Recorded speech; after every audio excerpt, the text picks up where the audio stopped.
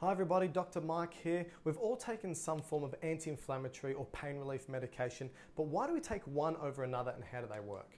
First thing you need to be aware of is something called prostaglandins. These are chemicals in our body that play a multitude of roles, but are extremely important in producing pain, inflammation, and fever. Now, what I've done is I've broken down all the different types of prostaglandins into two major categories. Both categories promote inflammation, pain, and fever, as you can see. But what you can see in this category is that these prostaglandins are found predominantly in joints and can promote rheumatoid arthritis. And these prostaglandins reduce platelet aggregation. Platelets are fragments of cells that allow us to clot. So if we're bleeding, it allows for our blood to clot and stop bleeding.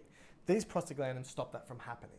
Over here, the prostaglandins allow for our gut to maintain integrity. This keeps our gut happy and healthy.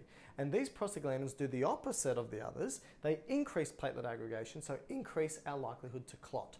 All right, so the whole aim is to take drugs that can stop prostaglandins, because if you stop them, you can stop inflammation, pain, and fever. Now, we make prostaglandins from dead cells in our body.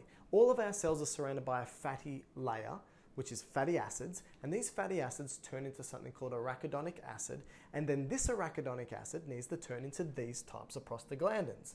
In order to do so, it needs two enzymes. COX-1 creates this type of prostaglandins, COX-2 create these type of prostaglandins. All right, now let's look at the drugs that we take. Let's first start with aspirin.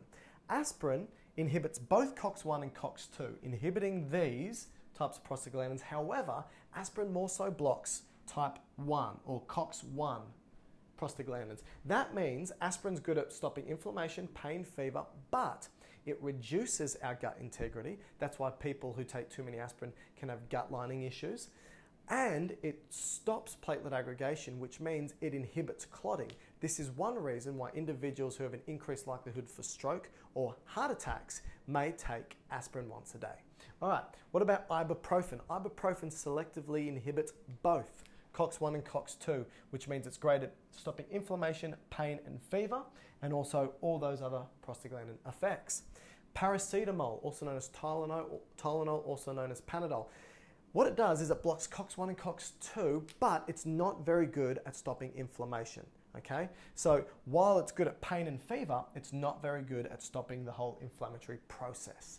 The last one, celecoxib, known as Celebrex on the market, what you can see is it's the only COX-2 selective inhibitor on the market, which means it stops inflammation, stops pain, stops fever. It's great for joint issues such as rheumatoid arthritis, but because it stops the inhibition of platelet aggregation, it promotes platelet aggregation, which increases an individual's likelihood to clot, which may not necessarily be a good thing.